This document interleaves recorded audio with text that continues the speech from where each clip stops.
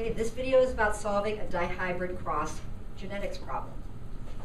So in the dihybrid cross, we have two separate traits. We want to show that those traits undergo independent assortment, one of Mendel's principles, meaning that how one trait is inherited does not affect how the other trait is inherited. What I've shown right now is a key, meaning the genotypes and phenotypes for each trait. Both of these traits show the pattern of complete dominance, meaning that if there is one dominant allele, the plant shows the homozygous phenotype. To solve this problem, you want to start with a key, show your understanding of that pattern, and then we're going to go ahead and show the cross. In this case, we're going to do a cross with heterozygous parents, heterozygous for both traits. So the parents are going to be big T, big R, little r. Big T, big R, little r. So to make a dihybrid cross, you need to have a 4x4 Punnett square. The easiest way to make a 4x4 Punnett square is to start with a large square, to first divide it into a 2x2 square, and then to divide that in half both vertically and horizontally. And then you get a nice, neat 4x4 square. Okay, the next step is to determine what alleles each of these parents can put into their gametes. And to do that, the easiest way is to use the FOIL method, as is sometimes used in math. So FOIL stands for first, outside, inside, last. In this case, the first, outside, inside, last refers to these two pairs of alleles. So the first of each pair, the outside alleles, the inside alleles, and the last alleles in each pair. So for example, for this parent here, the first alleles are going to be big T, big R. Outside, big T, little r. Inside, little t, big R. And last, little t, little r. Okay, to do this parent, same thing. First, big T, big R. Outside, big T, little r. Inside, little t, big R. And last, little t, little r. Okay, when it comes time to fill in the offspring for the squares, again, you're going to follow those two rules. So remember, you're always going to make sure that you keep alleles of the same trait together. So you're going to keep your T's together and your R's together. You're also going to make sure that if there are two alleles of that type and there's a dominant and a recessive, that you always put the dominant allele first. So in other words, you would put the big R before the little r. So to fill the square in, you're going to simply follow those two rules and combine the alleles to make the genotypes of the offspring.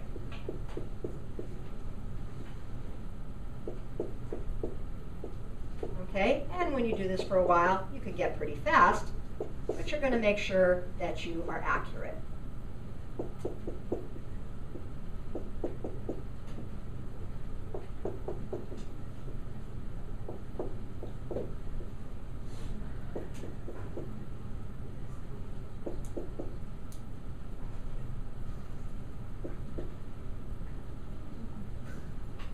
Okay, pausing here because I want to make sure that I get the big T before the little t.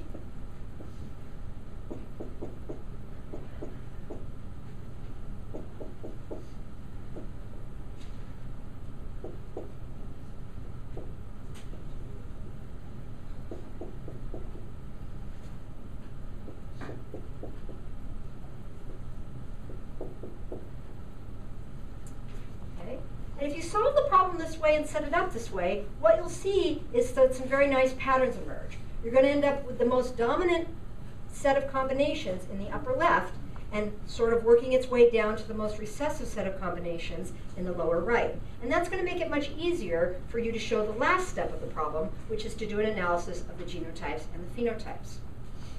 So when you do an analysis of the genotypes and the phenotypes, what you want to do is keep track and mark off each possibility as you do it. For a dihybrid cross, it's much easier to use fractions than it is to use percent. So I'm going to start up here with the possible genotypes. Again, I'm going to start in the upper left and work my way down to the lower right, and that's going to make it easier for me. So Upper left, I've got the most dominant possible combination, big T, big R, big R. And there are going to be just 1 out of 16 of those. I can work my way down and to the right and see that there are 2 possible combinations out of 16 of big T, and big R, little r. 1 possible combination of big T, little r. I'm going to work my way out here to see that there are 2 combinations of big T, and big R. And then I get a nice pattern here all the way across diagonally. 4/16, big T, big R, little r. Again, continuing to work down and to the right. Let's go ahead and do these 2 next. I'm going to have 2/16, big T, little r. 1/16, little t, big R. 2/16 of little t, big R, little r. And 1/16 little t, little r, the most recessive possible combination. So these are my proportions of genotypes. Last but not least, I'm going to figure out the proportions of phenotypes. Okay? The easiest way to do this is not to go back to the square. That gets a little complicated. So I like to work from the genotypes, referring back to the key as needed. So the easiest way to think about this is to remember about dominance and recessiveness. So if you have a big T at all, it's going to be tall. If you have a big R at all, it's going to be red. No big T, it'll be short. No big R, it'll be yellow. So I can quickly add up these possibilities. So for example, the ones that have both a big T and a big R, here. Not this one, because there's no big R. Here. Okay, so these 4 had both a big T and a big R, which is going to make them red. Oops. It's going to make them tall and red. And 1 and 2 is 3, and 6 is 9, so that means 9/16 are tall and red. Okay, the next possibility is that they could be tall and yellow, which means they're going to have a big T, but no big R. So what falls into that one? This one right here, big T, no big R. And this one right here, big T, but no big R. 1 and 2 is 3/16. Okay. Next possibility, they could be short and red, which means that they're going to have a no big T, but a big R. So what falls into that? This one right here, big R, and this one right here. So again, 3/16. And last but not least, the possibility of being short and yellow. Completely recessive, no big T, no big R. So that's this one right here, only 1/16. What you can see from this is a ratio of 9 to 3 to 3 to 1. Mendel determined this ratio mathematically.